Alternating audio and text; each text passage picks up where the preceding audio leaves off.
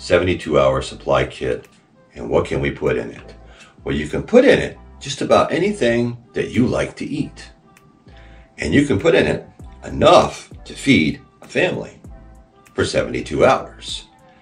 A heck of a lot cheaper than doing it that way, by buying freeze-dried foods and everything else. Now, like I said before, I'm sure a lot of those products are all great and fine and dandy in emergency type situations, but if you want to build your own, well, what do you need? First off, you need a good old bucket. Any kind of bucket will do, as long as you have a lid.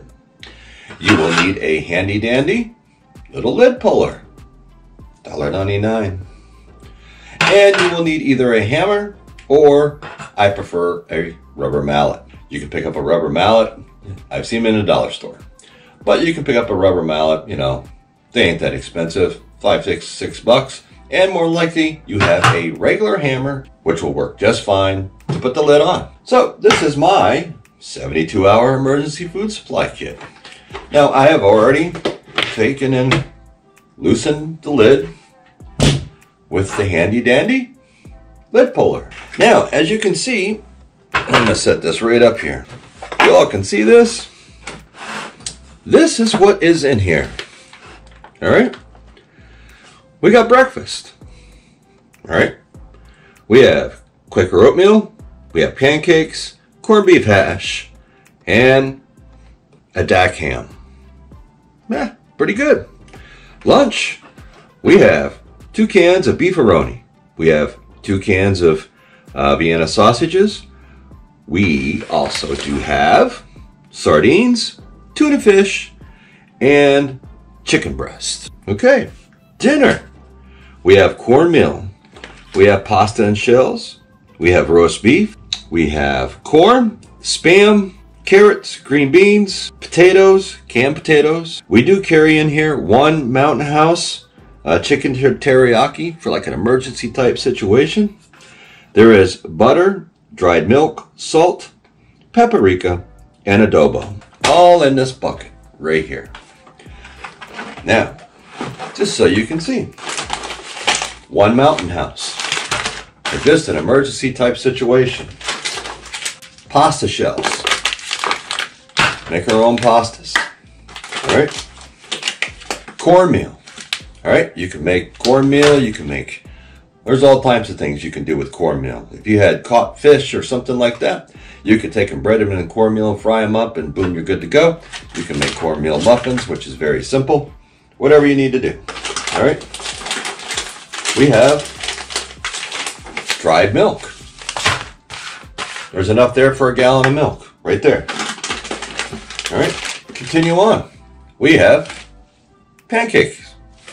Now what I do is I put right on the outside of the pancakes. Serving sizes, calories per serving, the whole 9 yards.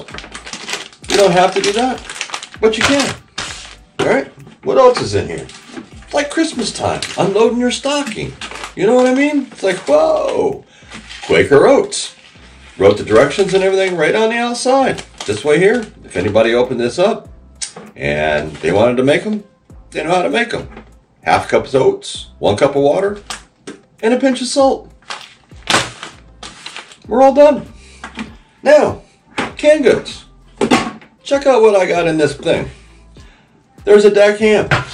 Vienna sausages, 2 cans of those. All right. Sliced potatoes. You'd be amazed what you can pack in here. Sliced potatoes, corn, carrots, pack of sardines, spam, everybody's favorite.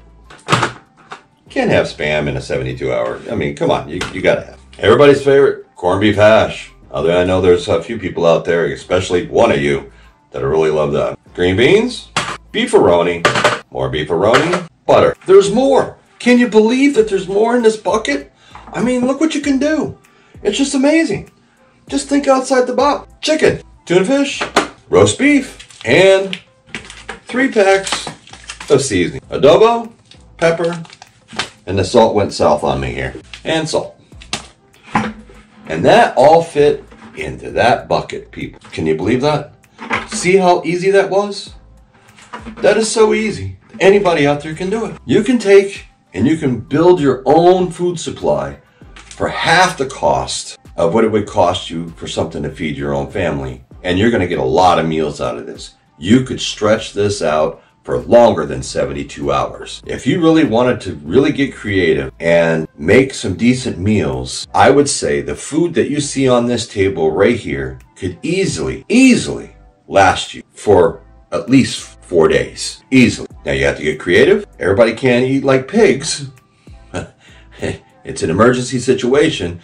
So you kind of have to ration things a little, but you can make it happen at a lot lesser cost, in which I'm trying to save you money and show you that all this can go into this little bucket. And you just write on the outside, just like I did here. Right, what you got? I even put expiration dates over here so I have an idea. Even though I do know that all this stuff will last longer than these dates that are listed. But it tells me exactly what the dates are on all these products. Very simple to do. That probably took me a total of about 10 minutes to write everything out and look at the cans and put down their dates. Very simple, very easy. Anybody can do. Right now is a great time, and you have a great opportunity to get out, get to the stores, get in there, because it is the holiday season. I keep telling you people this in a lot of my videos right now. It's the holiday season. If people have said products on the shelves, things are starting to go to the wayside again because it's the holiday season and everything else. And on top of, with, you know, the whole Charlie Victor 19 thing, with, you know, everything else is thrown in there. Who knows? If it's available on the shelves and you go into the stores, start to use your head and think, and you can build your own 72-hour supply kit, which I'm pretty sure this would be like a 96-hour supply kit at the minimum for half the price that you're going to pay for anything else. So you look at your 72-hour food kit here, in which you get 3 products. Now, in my opinion, this would probably last you, if you're lucky, 48 hours. And that's ration. This, 96. Easy. So the moral of the story is, you people got to get out there. Get your flyers. Go online. Check out the computer. Check out all your stores that are around you. See who's got the good deal. And hit those stores up and see if you can score up some bonus. Save yourself some money. That's what this is all about. This is survival preparedness for beginners. And if you're beginning right now, things are tough. People are out of work. People don't have a lot of money. It's Christmas time. People are having to make decisions on whether to buy and stock up on food, or how they're going to feed their family, and if they're going to buy Christmas presents for their kid. It's a very sad thing. And I don't mean to bring anybody down, but let's face it, folks, it's reality. So if you can get out there, and if you're worried about what may be coming January, February, when everything really gets going and everything hits the fan, if you know what I mean, as you can see, you can put all this in your little book. Amazing, isn't it? This is survival preparedness for beginners. I hope everybody got something really good out of this to show you what you can do. Just doing a little bit of homework, research, and going out and buying your own products and making your own 72-hour kit, possibly even a 96-hour kit, fit into one bucket. Very simple, very easy. So until next time, keep prepping, folks. Keep your eye on the ball, and I'll catch you on the flip side.